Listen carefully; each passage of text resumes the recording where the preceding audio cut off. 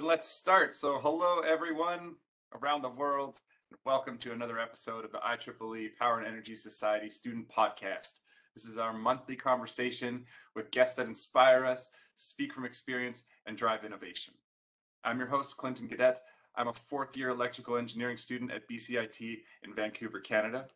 The team behind this podcast consists of our producer, Priya Mana, our graphic designer and social media coordinator, Shani Lin, our marketing and publicity leader, Augusto Zanin, and our editors, Adamir and Paul Nieto. And I can't forget our mentors and executive producers, Hasala Dharmawardena and Conrad Smith. So as always, this podcast is made for you, the students and young professionals around the world. So be brave, ask your questions in the chat, or ask to be unmuted and speak with us directly. Last episode, we had some really good people chime in, unmuted their mics, and that's what we're here for. This is about you guys. What do you need? Ask us. So without further ado, it is an honor to introduce our guest this evening, Dr. Babak Enayati. Welcome. Thank you, Clint. I'll go ahead and read your bio here to get everyone familiar.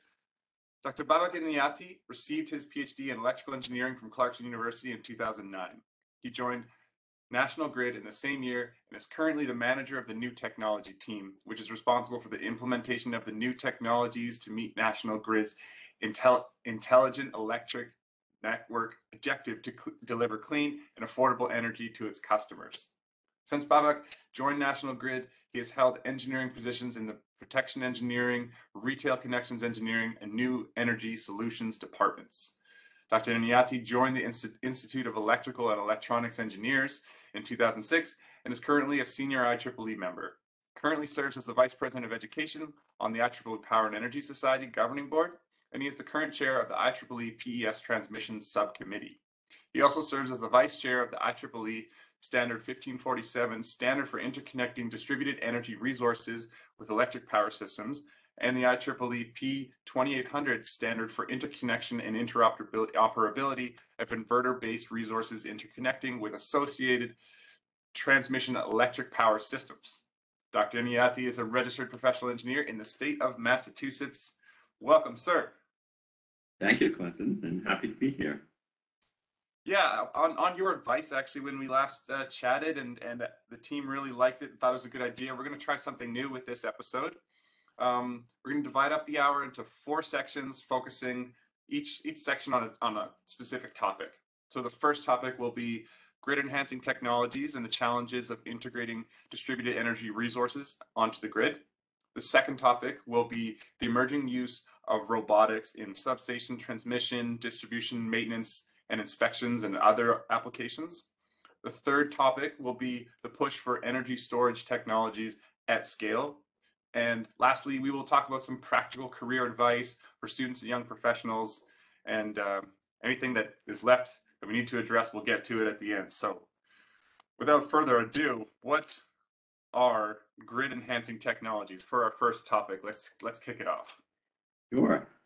Grid enhancing technologies to me is a group of technologies that or solutions that we deploy in our electric network, both distribution, transmission, and also generation, I should say, that number one allows us to utilize the existing capacity of our network in a more dynamic fashion.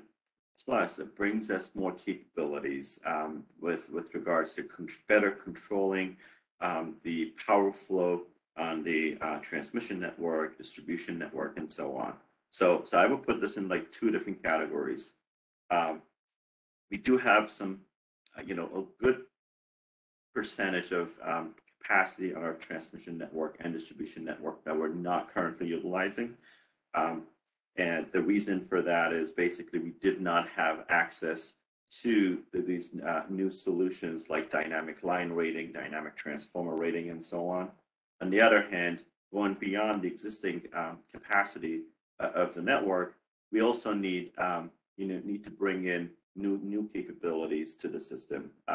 So new capabilities in terms of, as I said, being able to control the magnitude of the power flow on the network. And all of this, basically, the ultimate goal is to be able to transition from the traditional electric network to the futuristic network, where we can integrate hundreds of gigawatts of offshore wind generation and solar and other types of resources into the grid, and at the same time keep the the customer electric bills affordable. What would be some of the like fundamental baseline components that would be part of this future grid? If you had to break it down into some things we need to do first to establish a foundation for this to build on, what are some of the fundamentals? So, to me, there are three areas that we need to improve. Number one, the technology itself, the solutions that are out there. Some of them are commercialized, some are in the process of being commercialized and developed. So that's one aspect, the technology, the innovation. The other aspect is the standards. So, of course, with the traditional standards, the old, tariffs and so on, we cannot, transform the grid to that futuristic vision that we have, right? So, in other words, those standards were written based on our existing rules and system operations and policy. So the standards need to be updated as well. And the third piece that that's very important is the policy. From policy perspective, we need a big revolution. The way we, our current policies do not fully support, that futuristic grid that we envision for the next decade or so. These, like, I can talk about that later, when the questions come up. But the market that is currently in place for energy transactions and so on the distribution network and transmission network do not fully support the integration of distributed energy resources and energy storage on both distribution and transmission system. So those three pieces are the ones that really need immediate attention to enable that futuristic grid. What's been like a really good example of a great standard that you've seen that's been effective, that's done a really good job of leading the industry in the right way, that we can point to is like, this is how we should be modeling our standards after? And maybe the same for policies. If you could give an example of like a good policy that you've seen that has directed things right. For standards, I would give IEEE 1547 as a good example. So I would say, like, say 10 years ago, when the penetration of distributed energy resource on the grid was low, all the generators were supposed to just push power to the grid and sell power to the grid and basically bring profits to the developer, to the generator owner. So things changed. So as the penetration increased, we as the utilities, started to see some impact on system power quality and other issues. And there was a time that we needed better standards so that these generators can participate in, say, voltage regulation, frequency regulation, right through and all other technical, the grid support functionalities that the generators can provide. So IEEE 1547, in a very timely manner, went through a major revision to basically enable these, the grid support functionalities. And it was a timely work because the industry really needed that. And so the new standard was published in 2018, and now it's going through the certification process by nationally recognized testing labs like UL and other labs. So that will be my example. In terms of policy work, I am seeing that some states that are already experiencing high penetration of distributed energy resources, are pioneering in setting up new policies that would support the enhancement of distributed energy resource deployments. States like California, where they're seeing high penetration of say solar generation, and also they had great policies to support the deployment of energy storage to mitigate some of the adverse impact of these solar generators on the system. In general, I do see that there is some interest, I should say, at this point to develop markets for distributed energy resources. In Europe, things are a little bit ahead of the game compared to the rest of the world in terms of putting in place those markets that would enable the energy transaction on a daily basis. Right. Okay. What would kind of the manifestation of that look like as far as in North America? How would you see that developing, that the consumers would have access to a market? Would it just be that they would have a subscription to a utility that's maybe has distributed energy resources all over the country, and they pay kind of like a utility to this everywhere, or is it more localized? And what do you think? I think the first step to get to that final vision that we have in terms of people having many choices, I think the first step would be to do that locally. But in order to get there, even to implement that market locally, we need to have distribution system operators as well. So in the U.S., we have transmission system operators like ISOs and utilities. So we call it TSO. But DSOs is still even though we've been talking about this for a few years, DSO is still a new concept in the U.S. Right. and North America.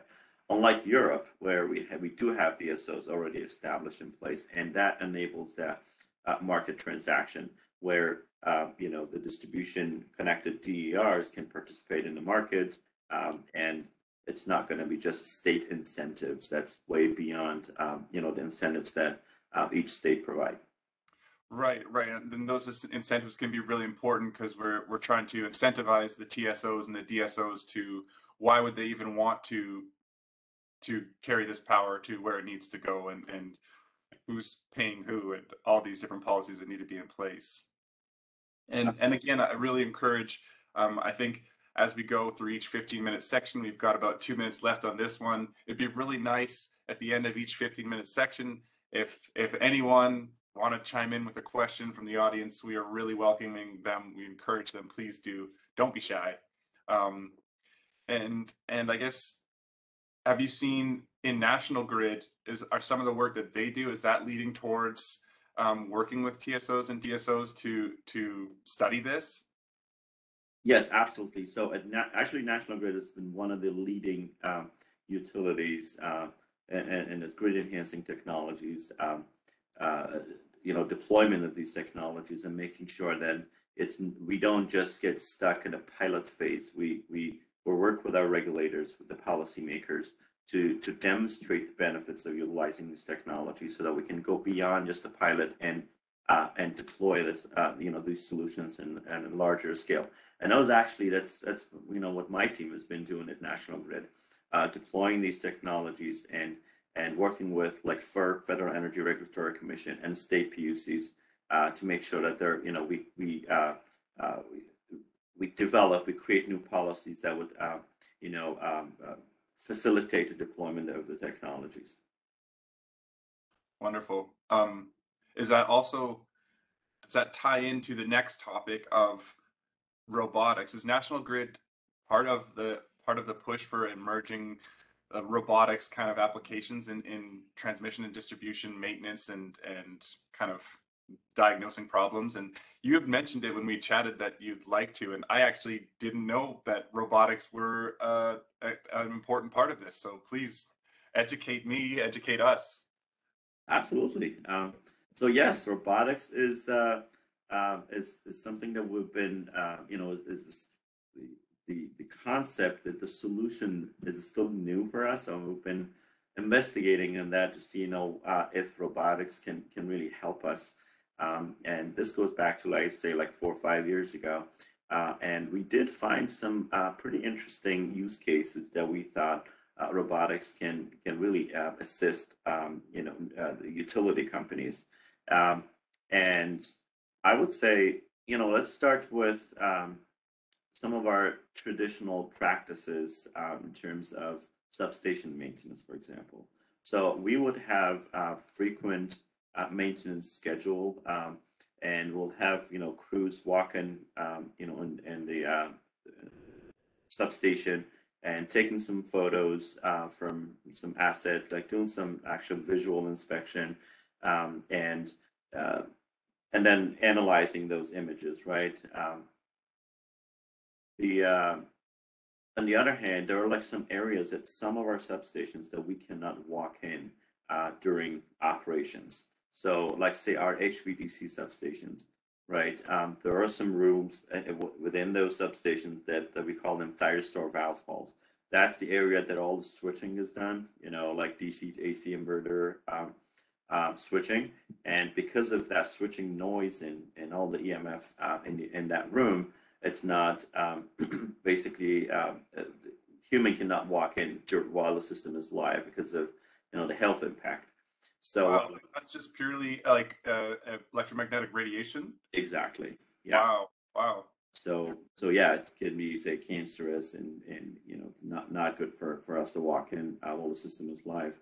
And so what we did, we worked with this company. I'm sure you've heard the name, Boston Dynamics, to see if they can develop some robots that can walk into to these places, the thyristor valve hall and some other areas that may be difficult for us to inspect on a daily basis or a weekly basis.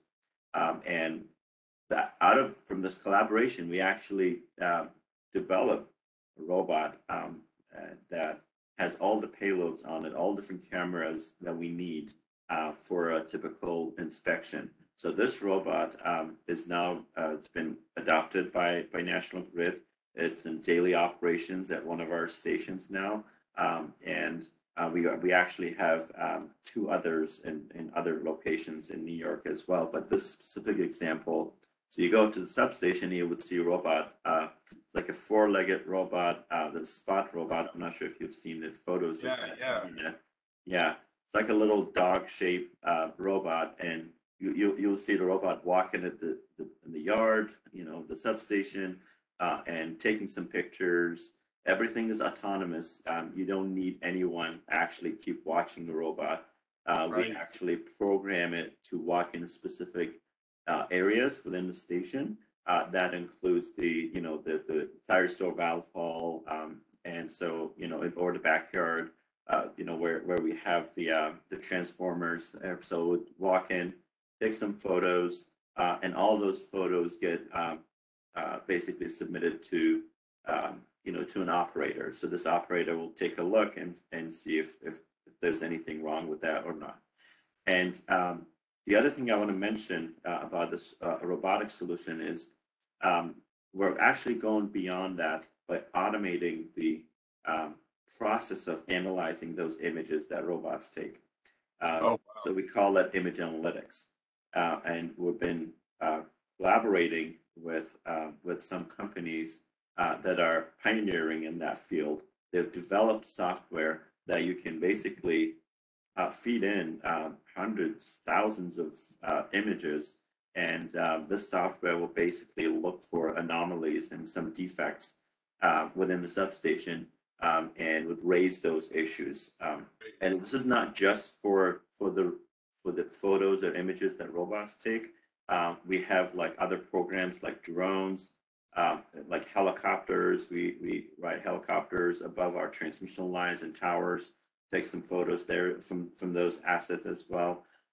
So all that gets fed into this software, which would basically, you wouldn't need human resources to analyze every single image. So in the future, I do see, a great potential for robotics in the utility business. Yeah. The other example I would give in terms of robotics application is something that the robot that we developed basically in collaboration with the company called Kinetrix. This company developed a robot that we can basically put on the transmission line, and this robot crawls all over the line span, and it gives us the corrosion information of that line. Our past practices have been focused on basically just cutting the line, a piece of the line, sending it to the lab, and you may wait for a month or two for this test to be done, and then you would see the test results only apply to that cut section of the line. But with this robot, I don't even need to take an outage. I don't need to cut the line. I just put the robot on the line while it's live, and it would give me information, within minutes. So we're saving a lot of time, like staff hours, and the expenses in the future. It'd be amazing if they could someday develop it so that it could traverse the tower as well to get to the next section of line. That would be exactly more like, I do see that's coming actually, maybe like having more like drone capability as well, and some artificial intelligence where it spans the line and then flies over to the next span and starts scanning it again. Wow. So as someone who's only been pretty much in school, I've only got to see substations from outside the fence peering in. I'm really surprised that there's this much visual inspection, that it's such an aspect, because in my mind, I was thinking all of the sensors and data that everyone was talking about and all the things that are coming in are always just like what harmonically is happening, what is happening to the signals, the voltage current, and all the frequency regulation, all that. But I didn't realize, so it's really important to have like high resolution visual inspections of things. What are you looking for? Like, for example, when you go into that room that you're talking about, what exactly would you see that would be an anomaly that you could visually see? So normally, like some like say like cooling systems may leak, or there are some alarms, or maybe something is burning and like making a little bit of smoke that we won't notice because nobody is in. Of course, like there are some smoke detectors there, but if it's something that it's still at the early phases of developing, right. like a bigger issue, so those can be caught before it becomes a serious problem. So yeah, and really anything can happen, in that within that room or even externally. Sometimes you basically inspect just like oil spill of the transformer that if it's not, say, like we do, I don't know, maybe like monthly inspection, right? So within that month, there some issues may happen that you may not catch if you don't use this robot for that daily inspection. Right. And with machine learning and AI, it can be really, really effective at spotting a difference between, like what's different in this picture. It's like, oh, there's a pool of fluid beneath this transformer. Exactly. That's really cool. So do you see this as also an alleviation of labor shortage as well? In all reality, it's an economic interest of some of these utilities to implement this technology. Don't have enough workers to inspect lines. Well, it's not just the actual worker. I mean, we're using robotic solutions for the type of job that can be done by the robot, so that we can allocate those resources to some other tasks that really requires human, analysis and human, basically, work, right? So I wouldn't say that, it's not about lack of resources. It's more like optimizing and making our grid operations and field work, maintenance work more efficient. Mm-hmm. Yeah, absolutely. That makes sense. And so National Grid has had a history of investing in new technologies, emerging things. You also had a different position. I don't think I mentioned it in the bio, but that was about researching like potential prototyping things. I can't remember it, but you could elaborate on that position a little bit that you had in the past. Yeah, so the title was Research Development and Demonstration Right, Engineer. right. Yeah. So yes, for a period of time, I worked at National Grid with researching new solutions for some of our grid issues, and it's kind of like related to the work that my team is doing right now.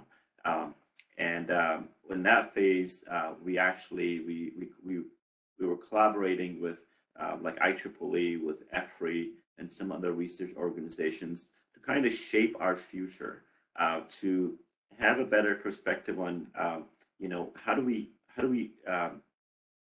transition from where we are to be the one of the leading transmission and distribution system owners and operators, right? So my role there was to do that research and potentially pilot some new technologies that National Grid could see benefit in, and then assist with with that transition. And then later on, once we had formed basically my team, that was our main focus, to bring in as more new technologies to the grid and pilot them and scale them up. So it seems like National Grid really kind of sits in the middle between private and academic kind of research world of it's bringing it to utilities, but it's also has some sort. It doesn't seem like it's always necessarily about capitalist private industries making money, making profit. So that's an interesting position to be in. So does that affect how you design things? Does it affect your budget constraints and other considerations when you're kind of in the middle there? It kind of does. This goes back to my point on policy support. So when we deploy these new technologies, where one of the biggest benefits is basically to defer capital investment, right? And the traditional utility business model has been, well, we make money out of capital investment. There's like that return that comes to the utility from that capital investment. So once you defer that, basically it's kind of like against our traditional approach.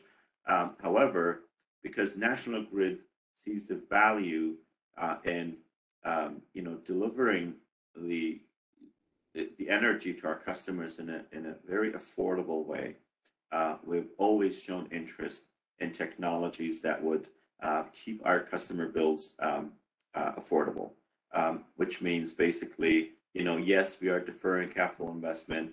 However, this basically, this solution is going to, defer that big investment that we could have had without that solution. Right. On the other hand, when I talk about policy, we've requested, we've asked, our policymakers like FERC and state PUCs to always consider some sort of incentives for utilities that are really deploying these solutions to defer capital investment. Right. That's a really interesting. That's a really interesting job all around. That's really cool. What we actually have a question now from Rogahe Abdullahi. He says, or they say, what will be the major issues in future grid, and how will it be different from the current ones? Wow, that's a big question. Yeah. So major issues in the future grid. We are basically, when we talk about distributed energy resources, one of the biggest concerns that right now we think we're going to face, and not just think, we're pretty sure we're going to face, is losing grid inertia. In the old days where we had those large generators, rotating masts connected to the transmission network, they would provide frequency support. There's enough grid inertia. Now that we're replacing those wholesale generation, which with clean renewable distributed energy resources, or maybe even transmission level connected clean generation, which most of them are inverter-based solutions. So that impacts the grid inertia. Inertia meaning that basically decreases that inertia. So that means, if we just continue to do this without any major solutions, like grid forming inverters and so on, we're going to see issues like, a portion of the grid goes out of service due to a fault, and that can cause some instability issues in the future. So we need to be very vigilant and really careful to make sure that we are moving in the right direction, but we have to make sure that the grid still remains stable. So I would say inertia is one of the biggest challenges. The other challenge that I would mention is system protection. System protection, most of the relays that are out there, they're based on overcurrent protection. I know we have other types of relays as well in transmission network, but the distribution system network has been mainly protected by overcurrent relays. And the inverter-based resources have very limited fault current capability. And as the fault current level in the grid decreases as you add more inverter-based resources, then it can become problematic for these relays to actually detect faults and isolate the fault from the rest of the grid. So we're moving towards solutions like adaptive relaying, where relays, the settings of the relays can be remotely changed by a smart, I would say, brain. That would basically look at the available fault current and then send command signals to relays to pick the right setting. So protection would be the second challenge. The other thing is that I would highlight the importance of how we look at the grid. And say like 20 years from now, we're going to have many third-party owned distributed energy resources. And utilities will basically maintain power. However, the maintenance of these resources, make sure they're available, is also another challenge for the utilities. If it's third-party owned, you need to make sure that you have the right rules in place for maintenance. And last but not least, I always highlight this. We're continuously seeing increased number of cyber issues on our electric network. Right. And I do see this becoming a bigger challenge in the next 20 to 30 years, because we keep adding, foreign manufactured devices on our grid, which basically kind of opens up the grid for more like cyber attacks. So I would say, the standards need to be updated for cyber, and our IT infrastructure needs to be hardened to make sure that these cyber attacks that, again, increasing continuously, do not create any major issues. And so there's always a risk for that cyber, right? You can't have like 100% secure system. With that being said, you need to have kind of like backup plan as well. So if you do lose power, you got to make sure you do have enough microgrids, enough local resources in place to make sure that the critical loads, do not lose power during the cyber attack. So something like, what Army has been doing for many years. That's really interesting, because a lot of the things that you just listed with replacing or synthesizing inertia, protection considerations, a lot of those things, it seems like they do depend on a lot more communication than was ever there before, and a lot more interconnectedness, and a lot more two-way sensors, and that was ever there before. So it's interesting that as we need these things, we are adding more and more risk of cybersecurity threats on top of it. So it's a sticky problem. Yes, absolutely. We have another question in the chat here from Puya Zolfi. Where are we in terms of replacing conventional grid interfacing converters with new efficient semiconductor technologies, such as gallium nitride and silicon carbide? Is that right? No, I don't know. I know the gallium nitride one, SiC. So I think in the next, well, this is one of the hot topics at this point. Um, the We're not going to retrofit. Well, at least I can say I don't think we're going to retrofit existing devices with these new solutions. However, the short answer is I do see that in the next 5 years that transition is going to happen. And a second question they ask as well, is National Grid participating in any fault current limiter technology development? If yes, what are the major design challenges? So fault current limiter, yes. One thing that we always need to make sure we keep in mind is that, excuse me,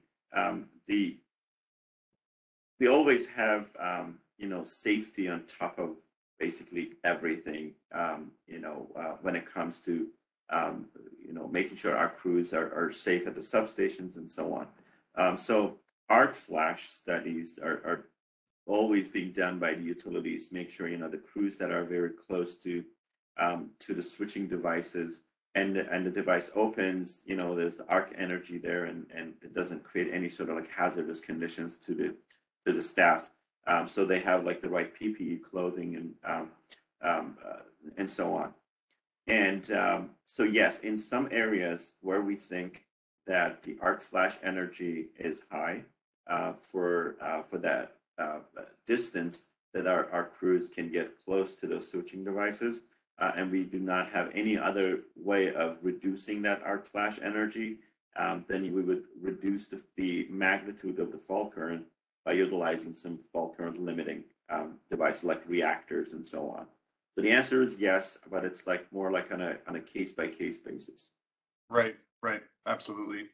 And we have to move on to our last technical topic, which is energy storage. I was so excited when you suggested this topic because this is something I'm super passionate about. I feel like it's the missing keystone in a lot of this optimistic future about the grid. What have you been seeing as far as energy storage? What is the most likely route we're going to go? What kind of combinations of energy storage technologies are we about to see on the horizon? Yeah, with energy storage, one of the good things that I'm saying is that policymakers are really taking this seriously. They have come up with some good policies to support the deployment of energy storage.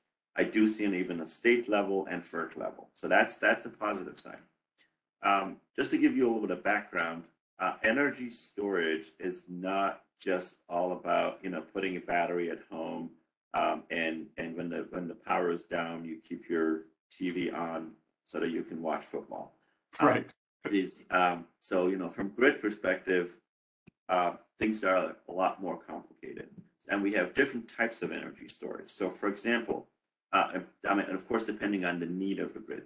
Sometimes we have, like, say, a frequency disturbance, and you need a fast response from an energy storage device, but you don't need like a longer duration. You want something that can push power in a very short period of time, just to help the grid, resolve that frequency disturbance. So, and like flywheels can basically be a good option for that sort of energy support.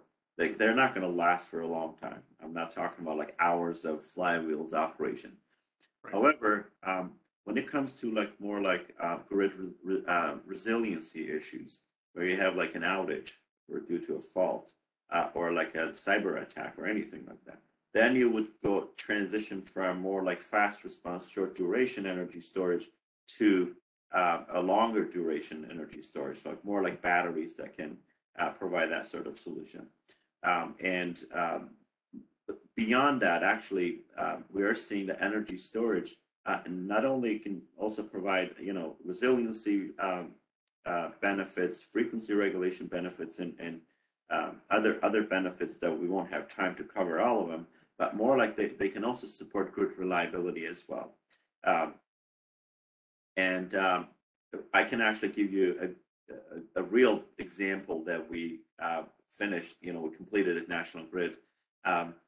There's an island in the state of Massachusetts called Nantucket. And if you go there for a vacation, they have like great beaches and it's a really beautiful island only in the summertime.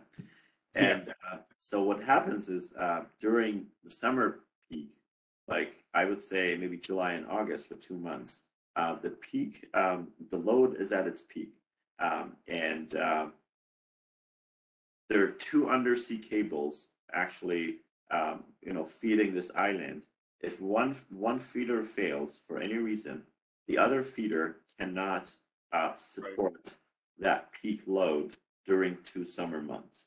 So the island is going to lose power because of losing one feeder. So we looked at that potential issue that was coming up soon, and so we had many options. We were like, well, the first option is actually build the third cable, right? Sure, So you add another undersea cable just to make sure if one fails, the other two can still keep the lights on in the island. That was not like a cost-effective solution. The other solution that we considered was actually put some battery storage in the island. So during the time that we lose one feeder and we have high peak, high load in that island, the battery storage can take that, can turn on and take that excess power, provide that excess power that the island needs until the feeder comes back online. So that way we were able to defer building that third cable until 2045. That's a great reliability example that I can give. Yeah. My one concern about like the battery storage technology is that, like you said, it's long term relative to a flywheel, but it's relatively short term. Like it can only store its capacity for within a year. Is that correct? Like give or take, like it degrades after a few months. You lose tiny amounts of capacity as you go on. Like, well, that is correct. I don't want to give you that 1 year as a timeline. It's more like it depends on the number of full cycles that the battery goes through. So right. Of course it goes through like more frequent cycles. Of course that degradation is going to be faster. Totally. And it just seems like there hasn't been enough industry appetite for recycling lithium ion batteries. And from a holistic perspective, zooming out, large scale lithium ion batteries seem like kind of a short term solution to me. That's just my feeling, and I just wondering like how you feel about. I really feel like engineering materials and material science has so much work to do on battery chemistry that would actually be a game changer. Because right now, lithium ion batteries seem like, oh, like 10 years and you're down 20-25% depending on how many cycles you go as far as capacity, which is not great. Totally agree. Lithium ion and energy storage in general, more like batteries, do need still some more work on, in terms of the technology itself and the chemistry. We lithium ion, of course, it has its own decommissioning issues, as you mentioned. So yes, as we're deploying more energy storage projects, the cost is going down. I can see that. Right. However, we still need more like technology enhancement, like fire protection, like some other challenges that these batteries actually do cause that need to be resolved.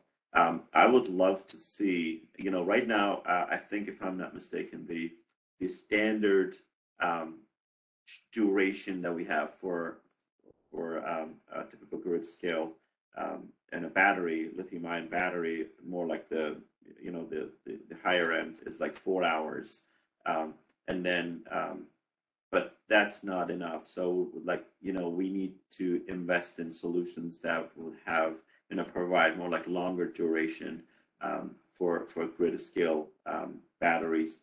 And even though keeping the costs down, I fully agree with you that the other issues need to be addressed. And I am seeing that, more likely, lead acid batteries and other batteries are actually getting more attention and the utility business. However, still lithium ion is the, the dominant, I should say, battery solution. Yes. Totally. I mean, there's so many good technologies out there. Flow batteries as well have some really interesting advantages, and like depending on where you are, pumped hydro can be an incredibly tried and trusted and robust solution. I'm so into it. I really think I hope more people look into that part of the system, because it seems like it's an area that's lacking. We've got some more questions as well. I don't know if I'll ask you what you think we should do. We could answer a few more questions, and they probably will keep us going. And then maybe we'll only have a tiny brief moment to go over career advice, or we could just get right into the career advice, whatever you want to talk about. It's totally up to you. I can take questions, and yeah, maybe why don't we just take maybe a couple of questions, and then we'll have 10 minutes for the career advice. Yeah. Sounds good. So we've got a question here from probably Conrad, it looks like. It says, what is your opinion about microgrids formation?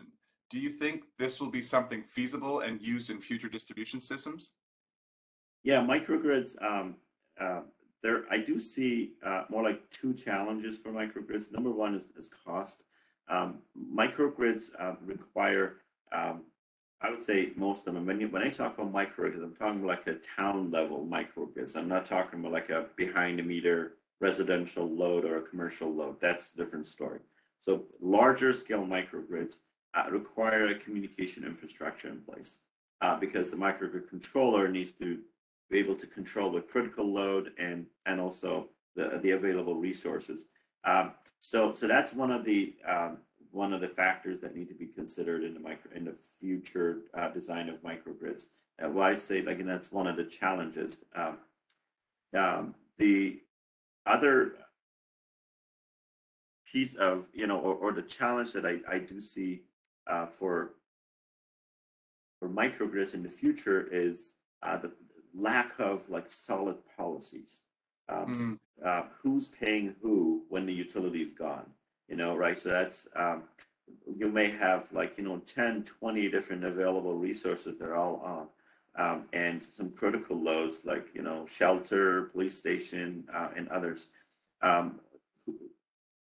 Who are, when the rest of the grid is gone, who are you charging, right? So what are that financial transactions and agreements that need to be in place? I still don't see a lot of great enhancements and improvements in that area. Right. This is really interesting. Almost every single podcast episode we've had, there's at some point we eventually get to policies and policy making. And it's so interesting. Before I ever got into this, studying this and into this power and energy world, it seems so much like an engineering, straightforward thing, but so much of it seems like political and human idea. It's a problem with communicating ideas and convincing minds. If there's someone in the audience out there is looking to be effective in policy making, how can they like refine their craft? How can they become an effective person who changes minds or makes policies happen? Yeah, well, I don't want to blame just the policymakers for because issues like this are very complicated. And so I want to make sure that we all understand that when you're designing microgrids, coming up with the right policies for different rates under different conditions, it's not simple. However, it's possible. So one of the challenges that I do see that need to be addressed in the near future is the gap between engineering and policy. At this point, in some parts of the country, I do see that gap is even bigger, meaning that engineers are not fully aware of what's happening on the policy side, and the policymakers do not have enough engineering information to come up with the right policies. So sometimes we do see some policies come out that do not fully align with engineering practices. So I think in order to come up with the right policies, we need to fill that gap. We need to educate our policymakers on the technical side as well, so that they can develop the right policies. Yeah, and that also sounds like an opportunity for education, maybe for universities to take the lead and give engineers some policy background. Because as far as my peers and my colleagues at BCIT, we have a really holistic system, but that's something we haven't really touched much yet. Is we've touched economics, we've touched standards, but we haven't really looked at policies, and maybe that's a gap that universities could also help fill on the engineering side. Absolutely, that's a great idea, and from PES, as the PES VP of Education, I would fully support it. And if universities need my help and resources to come up with some joint programs, I'm ready. Yeah, absolutely. And we have one last question from Pavanchandra Mandava. What is your opinion on vehicle to grid? That's coming soon. So I do see some states have already implemented this V2G, like California, and I'm sure in Europe as well. That's been probably a common practice now in some countries. And I do see that and say like maybe 10, 20 years from now, we will have this in most parts of the world, or like maybe like developed countries. It does create its own challenges, especially from grid planning perspective, grid operations. When we talk about distribution planning, transmission planning, we always need to consider these additional batteries and resources that push power back to the grid. So that makes things a little bit complicated. And as we're adding more like incentives to this, I do see that this is going to become a more challenging issue. However, there is a reason for that. We can actually utilize this V2G for some peak shaving, for example. This is something that I think Dominion is doing with their school bus program. That these school buses, they basically, they're charged, they discharge back to the grid during grid peak load, and that way they actually bring the the load down, and they shave the peak so that they can we can defer again upgrading those distribution feeders, and those are the benefits that are going to be becoming more and more common in the near future. That's a brilliant example, because those buses are quite predictable at when they will be back and ready to supply the power at certain hours, and it's usually not within peak hours anyway. So that's great. Just in the last 7 minutes here, we'd love to get your opinion on what makes new and emerging potential employees, people looking for their first job. What would you be doing right now in this era to be sharpening your skills and making yourself a really appealing prospect for a company? Number one, try to have as many internship programs as you can. Try to join those programs. The culture between the industry culture is totally different than what you would experience at a university. So joining these internship opportunities, these programs, really gives you that sense of how does it feel to work for industry, and based on and when the leaders in the industry, they look at your resume, when they see that, oh yeah, you've had like 1 or 2 internship programs, and they look at the outcome that what was the outcome of that program. This gives them the indication that you're kind of like semi-familiar with the culture of industry, which again, as I said, can be totally different than what you would experience at the school. So that would be my number one recommendation. Number two is networking. That has helped me myself a lot, and I'm sure it's going to help you as well. When you do network, when you talk to the right people, at like various conferences, it really sharpens your mind. You seek advice from people from different energy sectors, different industry sectors, and that's how you basically think about. So how does it look like to work for an EV manufacturer or like a utility or like a FERC or policymakers in general. So networking is a great example, and or is basically my recommended approach to get all that knowledge. Where do you do this networking? By attending conferences, or if you cannot go to these big conferences, go to your local events, and always don't be shy to ask questions and ask for advice. And on the academic side, if you were back in school today and you were focusing on something, let's say at the graduate level, or just you were doing some professional development, where do you think people could really be using their time wisely to improve themselves? In what specific fields? So, like you're saying, like in what areas within power system is that? Yeah, absolutely. If you could really study something and get specialized, where do we need more specialists? So the areas that I mentioned in terms of grid protection is being one of the biggest challenges. Right now, industry needs more and more protection engineers. It's not an easy field. I'm not saying the other ones are easy, but protection can be pretty complicated. Right. I did protection for a few years at National Grid, and I really enjoyed it. So taking some power system protection courses would basically shine in your resume, when you're applying for jobs, and also planning, system planning, both transmission and distribution. These are the two areas that I would mention, that you would need, that would really increase the chance of employment.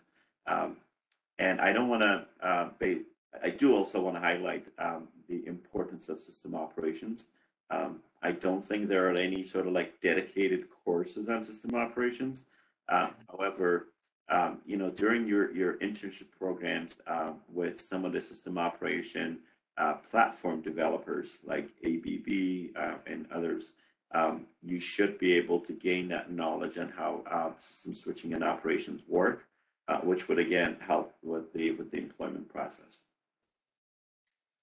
So much there, so much in each section. I really appreciate this new format. I think we're gonna go with it. I liked it. It really kept my brain firing. You said so many things that I'm gonna have to rewatch this podcast again and kind of see what's going on. I really appreciate your time, and if anyone wants to connect with you, I know you're on vacation, but maybe we will be following up the post on our LinkedIn page and tagging you there. So if anyone wants to carry on the conversation, they can. And just thank you so much for your time and your expertise, and please enjoy your vacation. Thank you. Appreciate it, Clint. And it was great to be with you and folks on this podcast. And I hope that this kind of triggered more thinking. It was worth the time. But as you said, yes, I'll be available on LinkedIn. And if you do have any questions, please post them there. And I'll answer every single question. Oh, that's great. You're generous. Thank you, sir. And thank you, everyone, for tuning in. Great turnout. Please come back next month. Priya Mana will be interviewing our next guest, and we'll keep that on a cliffhanger. So thank you so much, everyone, and have a great night. Take care. Good night.